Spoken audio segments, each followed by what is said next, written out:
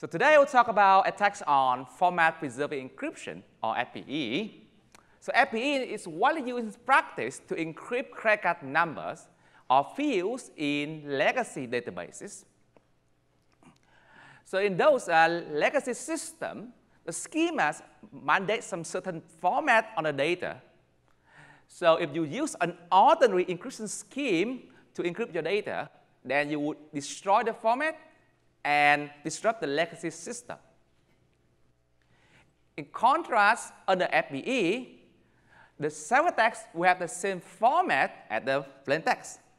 For example, if you encrypt a credit card number, the ciphertext will also look like a credit card number. And thus, by retaining the format of data, FPE avoids disrupting legacy system. So definitionally, FPE is just a tweakable block cipher with a general message space DOM. In particular, an FPE scheme takes as input a key and a tweak to map a message in the domain DOM to a ciphertext within the same domain. This mapping is deterministic, meaning that under the same key and tweak, if you keep encrypting the same message, you would end up with the same ciphertext. So let me elaborate why there's a need for tweaks via an application. So suppose that in a database, we encrypt the customer names together with their credit card numbers in one table. In another table, we'll store the transaction numbers together with the corresponding credit card numbers. If we combine these two tables, you can realize that John Doe made transactions 1 and 2. And even if you FPE encrypt these two tables under the same key and tweak, the linking process can be done because FPE is deterministic. In contrast, if you FPE encrypt them with different tweaks, then you can still realize that transactions 1 and 2 were made under the same credit card number. But there's no way to link that back to John Doe anymore. So by using tweaks, you increase the security of FPE. Now, a particularly annoying challenge in designing FPE is that, unlike traditional block cipher, the domain here can be very small. In fact, there are applications in which the domain size is just 100. And this crucial point repeatedly leads to attacks that are exponential running time, but still practical on small domains. We will see those attacks in a couple of minutes, but before I get into that, let me briefly go some of the real-world FPE schemes. So most important ones are NIST standards, FF1 and FF3, both based on file store networks. FF3 is currently suspended due to a recent attack by Durack and Vordenay. But because the fix is pretty cheap, so it seems likely to get reinstated. There are several companies offering FPE products, such as Vortex or Verifone, and most of them either use NIST standards or some closed file store variants. However, there are still non-file store FPE solutions from the industry. For example, Protegrity uses a scheme that they call DTP and claim better security than these standards. DTP largely follows an ad hoc construction in the 90s. Cisco also proposed an FNR scheme, but to the best of our knowledge, it is not in use. FNR instead is based on the non-wrangle variants of file store.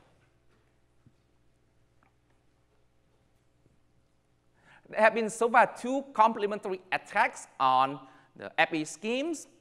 All of them focus on NIST standards. The most recent one is by Durack and Vordenay, and by exploiting a bug in the route functions of FF3, they managed to recover the entire codebook. So this prompted NIST to temporarily suspend FF3. However, this attack is not applicable to a generic file store structure, and it is easily fixed without hurting performance by restricting the tweak space. In a different direction, in my prior paper with Mihir Bellari and Stefano Tesoro, we show a message recovery attack on a theoretic file store, which applies to both FF1 and FF3. This attack can recover just a single target message, but it shows some inherent weakness in these standards, it meaning that on a small domains, you need more routes to appear secure. The two attacks I just show as somewhat expensive, they are only practical on small domains. Moreover, it's still quite questionable about whether it's practical to deploy them.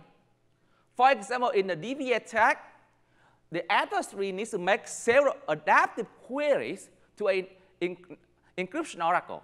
But in practice, it's kind of hard to mount some adaptivity. Moreover, they need several chosen messages per tweak. But many companies prefer to encrypt not so many messages per tweak to increase the perceived security. And by doing so, they unwittingly defeat the DV attack. On the other hand, while the BST attack is not adaptive and needs only 3 messages per tweak, it requires a very strong correlation between the known messages and the target. In particular, a known message must have the same right half as the target, but it's unclear how to enforce that in practice. The idea of none of these attacks seems applicable to FNR, although it's just another generalized file structure, which makes FNR kind of an interesting alternative to niche standards. However, today, I will show an attack on the theoretic file structure that applies to both FF1 and FF3, and the idea, our idea actually can be recast to break FNR as well.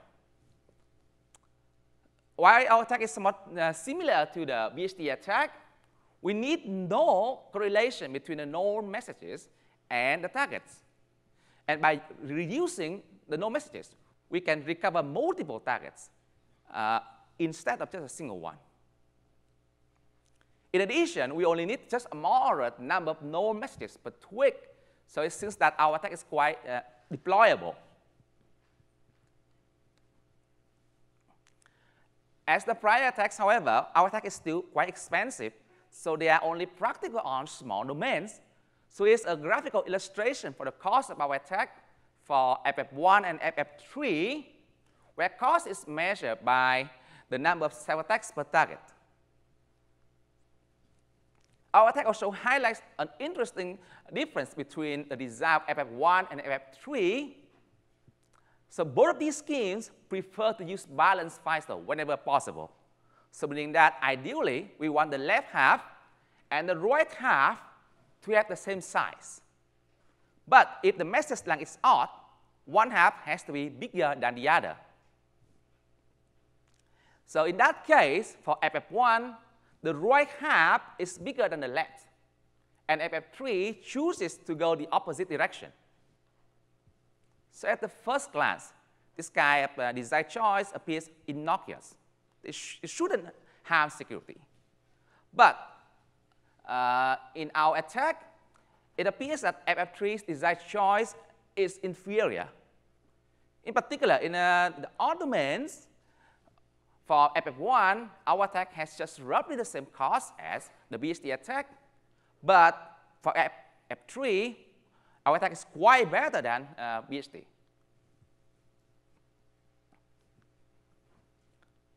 So far, as you see in the previous slides, we have known plaintext attacks for FF1 and FFR3 that is practical on small domains. For the DTP scheme of Protegrity, we can do even much better. We can even launch a ciphertext-only attack that is practical on any domain. In particular, if you want to recover an encrypted credit card number, you need roughly 600,000 ciphertexts to do that. In reality, it's even better because Protegrity prefers to interpret a credit card number as a sequence of alphanumeric characters. By doing so, the goal is to enlarge the domain to make attacks more expensive. That will be true if you use FF1 or FF3, but for DTP, it only makes our attack 10 times better. So in particular, you now need only 53,000 cyber attacks to recover a credit card number. So now I don't have time to talk about all of the attacks, so I will just discuss the FF1 and FF3 attack. But I will be happy to take offline questions about them, the other one. So recall that our attack is a known plaintext attack, meaning that we are given some random known messages, x1 to xt, together with their ciphertext under Q tweaks, T1 to TQ. Our goal here is to recover all the unknown targets, Z1 to ZP, given just their ciphertext under the same tweaks as before. Now, because FA is deterministic, to rule out trivial attacks, I will assume that the known messages and the targets are distinct. So before I get into the details of the attack, let me briefly recall a couple of things about Firestore networks. So this picture is a 4-route Firestore, but we will consider a general R-route Firestore, where R is 10 for FF1, and it is 8 for FF3. So the domain here is a product Zn times Zn, where Mn can be pretty small. So remember that there are applications where the product Mn is just 100. And because the domain is non-binary, so instead of a regular XR, we would consider a general group operator plus.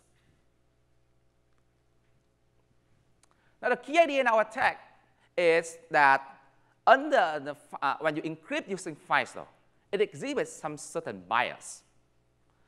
It dates back to a paper by Patarin in 1991 and was also exploited in the BST attack.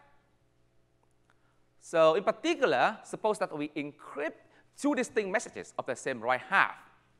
Let's call them L0, R0, and L prime 0, R0. Now let's take the left halves of the ciphertext and study the difference. So it turns out that this distribution will peak at the point L0 minus L prime 0. The gap between the peak column and the other columns is so small. It's just a very small number delta to exploit directly. But if you have enough pairs of plain text ciphertext, you can amplify that. Let me now show you how to use the bias to recover a target Z. Now suppose that somehow by magic, I can select a known message X such that it has the same right half as the target Z. Of course, this is just wishful thinking, but I will show you how to realize this missing step later. And because it is a known plaintext attack, we are given the ciphertext as usual.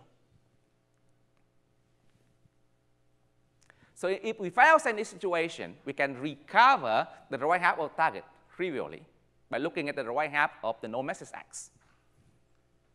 To recover the left half, we will do some frequency analysis, plotting a frequency histogram. And thanks to the distribution I just showed you a couple of minutes earlier, if you use enough tweaks, it's likely that only one column, the peak column is likely to be the point left Z minus left X. In particular, there's a certain threshold based on the bias delta and Q, so that this is the only column exceeding that point. So by looking at the peak column of the histogram, you can recover the left half of the target. Now this is kind of nice, but we still have to realize this missing gap. To fill in the gap, we'll narrow down the set of known messages by selecting messages Y1 to Yn so that the right halves cover the entire set Zn. So because they cover everything, at least some Yi must have the same right half as the target, but we don't know which one. But now, before we pinpoint the correct one, let's take a step backward and look at what we just done. The selection is not always possible because the known messages x1 to xt are random. So on the one hand, we need t to be small for efficiency. On the other hand, t needs to be big enough so that the selection is possible with high probability. So you need to pick a sweet spot here. So it turns out that this is just a well-known coupon collector problem where there are n types of coupons. So you go buy t coupons at random and you hope to collect all the n types with high probability. So in the classical setting, the coupons will have truly random types. So you are recommended to buy about n log n coupons. But in our setting, the coupons are the right half of the known messages. Because these known messages are distinct, so each time you buy a coupon, it is slightly biased toward the new types that you never had. So the number of needed coupons is slightly smaller. So now, remember that we are given n messages, y1 to yn, and exactly one of them, we have the same right half as the target, z. But now we need to pinpoint that particular known message. In order to do that, for x, y, k, we plot the frequency histogram as before. If yk happens to have the same right half as z, then as before, there's only one column beyond the threshold. In contrast, if yk doesn't have the same right half as z, then it's likely that no column would ever surpass the threshold. So by looking at the histograms, you can pinpoint the correct known message of the same right half as the target. And that. Now, this attack is only possible if the tweak number q is big enough. But how big is big enough? So here we have a lower bound for the recovery rates if you use q tweaks and want to recover p targets. And here's the illustration for that bound when for FF1 and FF3 where you want to recover the entire codebook. So we actually ran some experiments on FF3 and the empirical results are even better than the theoretical analysis. Even if it's quite smaller values of Q than the suggested, we can have 100% recovery rates. Now, let's have a look at what we just done. So we are given some random known messages, and then we show how to recover all targets. But in reality, known messages might not be uniformly distributed, but we still want our attack to work in that particular case. Of course, if the distribution is not nice, it might be not possible to recover all targets, but we want to recover as many targets as possible. So, in fact, we can recover every target Zi as long as that target has the right half covered by some known messages. In order to do that, we will first start the set of known messages to y1 to ys of the distinct right half, such as the set of the right halves remains the same as before. Then, if you want to recover target Zi, for every yk, you would use a frequency histogram to check if yk has the same right half as Zi. If yes, you would recover Zi as before.